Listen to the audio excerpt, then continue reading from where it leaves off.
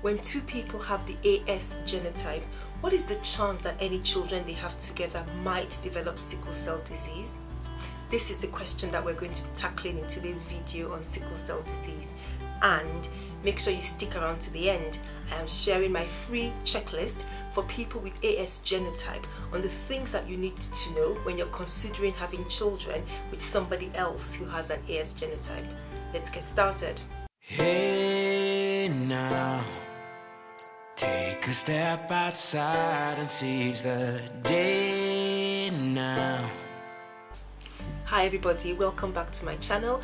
I'm Dr. Sylvia and this is AskAwayHealth, where we provide clarity and direction on everything medical.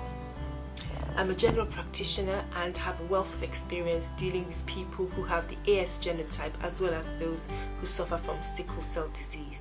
Before we go into the video, I just want to remind you to subscribe to our channel, and when you do, don't forget to click the notification bell so that every time we publish a new video once a week on Saturdays, you will know about it. The chance issue in sickle cell disease is a common question, and in this video we want to break down what actually happens and the exact numbers that people should be aware in terms of the risks when two AS genotype people decide to get into a relationship, get married and have children together.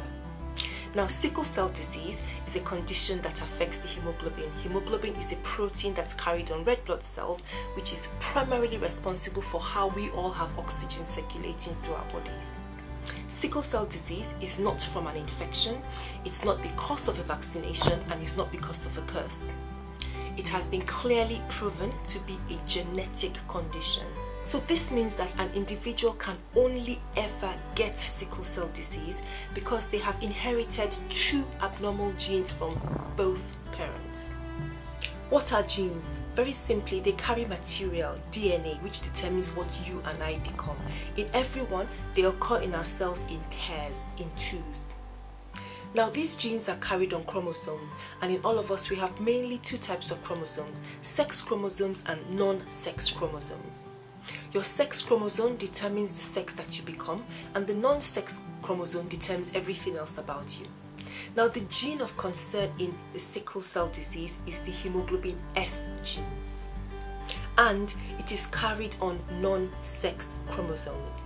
Now, sickle cell disease is a type of genetic condition that is called an inherited autosomal recessive condition. So this tells us two things. It is carried by the non-sex chromosomes, and therefore it doesn't have anything to do with an individual's sex. And the term recessive means that an individual needs to have two copies of that particular gene in themselves to be able to have the disease, or what scientists call express the disease. Therefore, a person who has sickle cell disease has inherited one abnormal gene copy from their mother and one abnormal gene copy from their father, and both are what contribute to the individual having sickle cell disease. And so having two abnormal SS genes is what makes that particular individual have the condition sickle cell disease. Okay, very briefly, what exactly is the problem in sickle cell disease? We'll go into that in detail in another video, but briefly, having two abnormal SS genes means that this person forms an abnormal type of hemoglobin. Remember the protein that we talked about in the beginning that is responsible for us having oxygen supplied around our body and therefore crucial to our existence.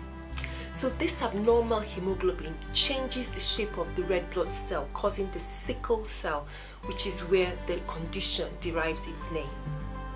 Now, sickle red cells cannot carry oxygen normally, so this leads to the different illnesses and the different problems, for example, crises that an individual with sickle cell disease will develop.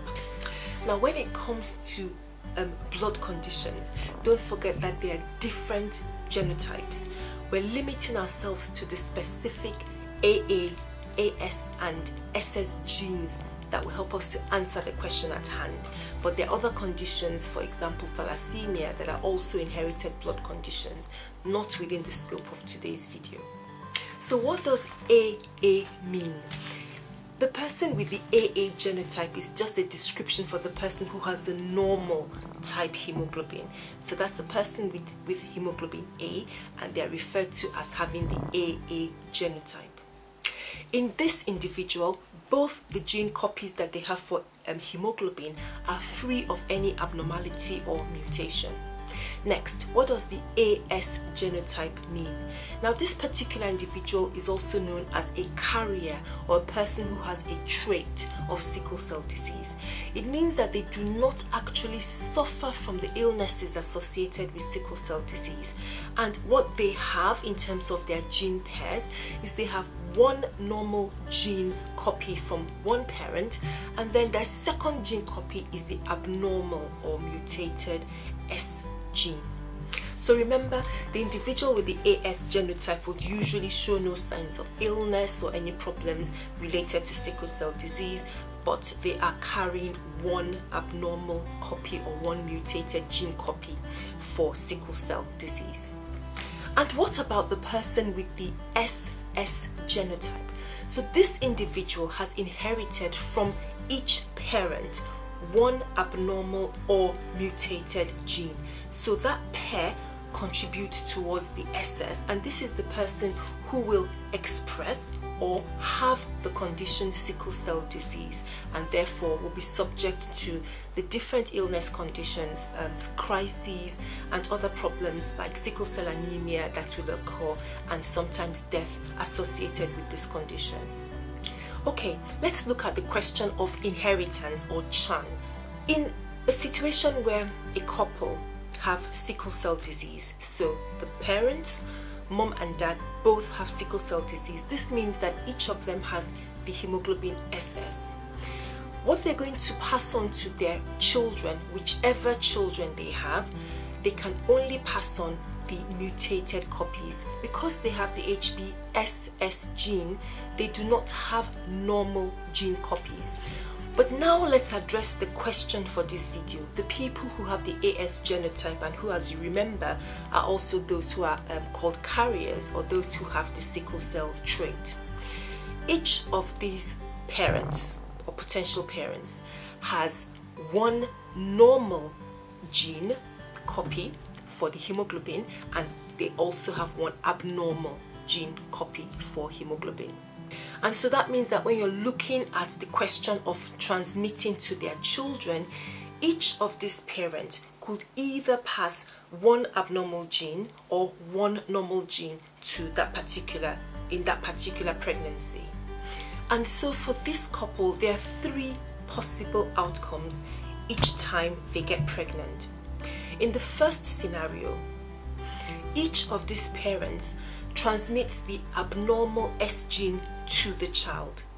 The risk of that happening is 25%, and because the child has the two abnormal gene copies, they will have sickle cell disease. In other words, the risk for a couple who are both AS genotype of having a child with sickle cell disease is considered to be a 25% chance in every pregnancy. What about the second scenario? The second scenario is that, on the other hand, each of these parents may transfer their normal genes to that particular pregnancy, or to the child in that particular pregnancy, and the risk of that happening is 25%. So what we're saying is that for that couple, it is possible for them to have a child who does not have any S gene, and therefore has a genotype AA, and the chance for that happening is 25%.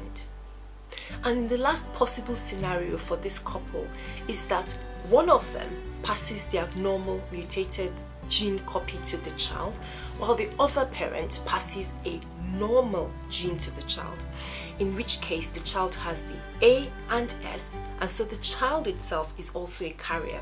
The risk of that happening is 50%. So these are the scenarios that people with AS genotype should consider, should be aware of as they enter into relationships that might end in marriage or end in them having children together. And this is that in each pregnancy, the chance of the child having sickle cell disease, that is having the HBSS, is 25%. the chance that the child is a carrier and therefore the AS genotype is 50%, while the chance in that pregnancy of the child not being a carrier, not having sickle cell disease, is also 25%. In the next set of videos, we want to answer, well, how do we know? Is it possible to find out which child has the sickle cell disease, or which child while in the womb has the AS genotype, or which child has the AL genotype while in the womb? Stick around. I'm going to put together a video on that particular question again soon. Okay, so now that you know the possible scenarios that could happen for people with AS genotype, I'd like to ask you a question. Please tell me in the comments below. Knowing the potential effect of sickle cell disease, if you were the AS genotype and you were dating or in a romantic relationship with somebody who has the AS genotype, what would you do? Now that we've considered the odds or the chances for having a child with sickle cell disease in each pregnancy that you have. So guys, we've come to the end of the video. Thank you for sticking around with me up to this point. And now my promise, in the descriptions below, I'm going to put a link to the free checklist for what everyone with AS genotype needs to know before they get into a relationship with somebody else who has the AS genotype. So make sure you check that out. I think it will be very useful. Thank you so much for watching today. Don't forget to subscribe. Please share the video and give us a like. And until I see you again, make sure you look after yourself.